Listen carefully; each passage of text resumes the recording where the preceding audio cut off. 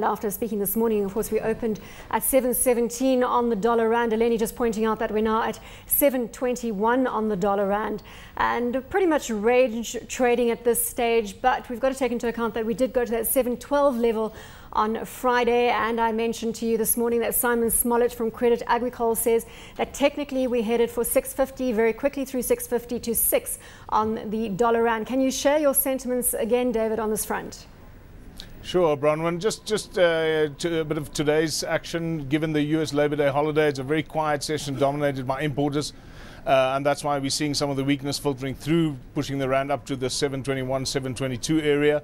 But Friday's data coming out of the US has added some impetus because basically what it shows is that rates around the world will be kept lower for longer. South Africa is still a very good yield destination. As long as equities remain fairly buoyant and benign price action, that will be supportive for the rand going forward.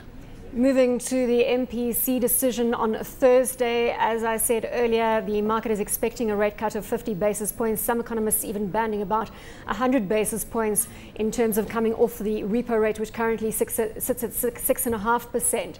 But David, as we were saying earlier, it's not really going to make any long-term difference to the rand if we see the interest rates being cut on the local front at this stage, given the fact, as you point out, that interest rates in the rest of the world are close to zero. And unless we saw 5% locked off local interest rates, we just can't compare. Foreigners will be searching for yield and they will deploy money into the local unit. Well, that's the point. Interest rate movements will have a short-term impact on the currency.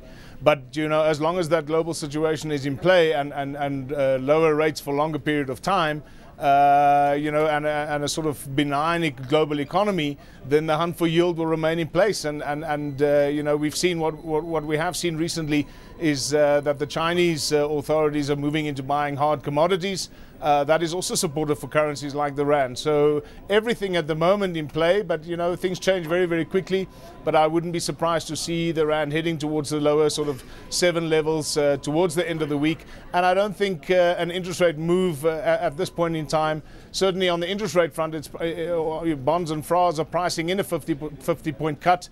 And I suspect that the rand market is pricing in part of that cut as well. So should they cut 50 basis points, we might see a short-term knee-jerk reaction, slightly weaker.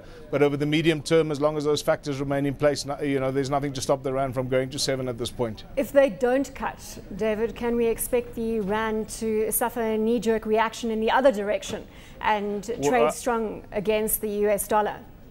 Well, the last time that happened, at the last MPC meeting, when they didn't cut interest rates as the market perhaps expected, we did see a very, very quick reaction of the rand. And in fact, that's what drove the rand through 750 at that point in time. And we haven't seen the rand trade weaker than that subsequent to that decision. So I think a similar move will be in place. If they don't cut interest rates, I think the rand will strengthen very quickly. Just quickly updating on the euro dollar, as you pointed out, the US is closed for Labor Day holiday. But if you look at the jobs data out on Friday, we did see the US dollar gaining some traction. However, now with renewed risk appetite, the euro is stronger. We touched earlier today 129.18 on the upside. Where do you expect this exchange rate to go? Are you leaning towards a stronger euro in the medium term?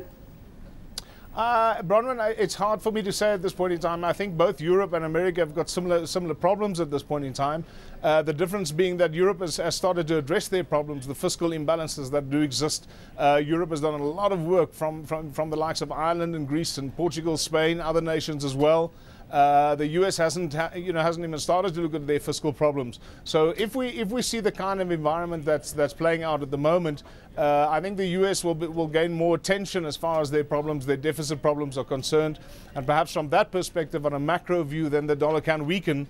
But you know, Europe is not a great example of what the economy should look like either. So I think more and more the euro will be stuck in a sort of 120, 127, 132 range for the foreseeable future, with a slightly weakening bias for the dollar. And then the poor Japanese, we can't stem that strength in the yen. And earlier today, we saw the US dollar heading to that 15-year low again to the yen. Are you expecting any intervention from the Japanese government, or are the Japanese just going to have to live with the stronger currency? I must admit, Bronwyn, I'm a little bit perplexed by the yen's price action. The problems that the US and Europe are experiencing, Japan has had for the last 20 years. So I'm a little bit perplexed by the strength of the Japanese yen. As to intervention, the authorities said last week that they're very, very reluctant to go it alone. They're very concerned about the level of the yen at this point in time, but they don't want to be the odd man out and be the only one intervening to weaken their currency. So I don't see that playing itself out, but I must admit it's very hard for me to see further yen strength or dramatically further yen strength from these levels. And then just very quickly, David, if you were to cash out of local rands and into one of the currencies in the developed world, what would that be?